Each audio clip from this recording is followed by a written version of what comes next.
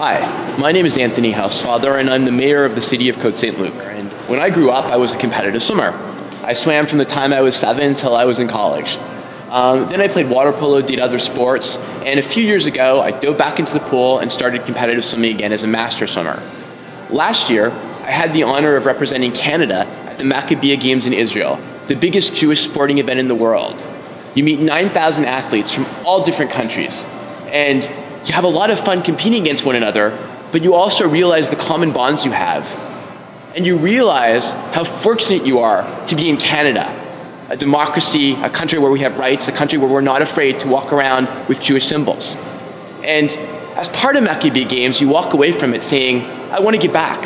I want to give back to sports. I want to give back to the Jewish community. So the Y's TrYathlon is an incredible thing, because you're giving to the special needs organization here at the Y. You help people with both physical and social challenges integrate into sports and into the Jewish community. And so I'm so proud to be doing this triathlon along with many other people who are doing it for many different reasons. But I encourage everyone to get involved, do the triathlon, and give back to the community in your own way.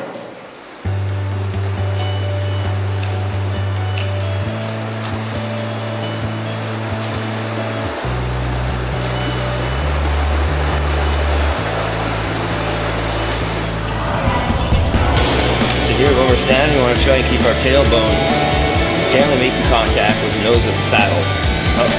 So what that does is it assures proper leg flexion and also prevents us from putting too much weight into our hands. Good to know.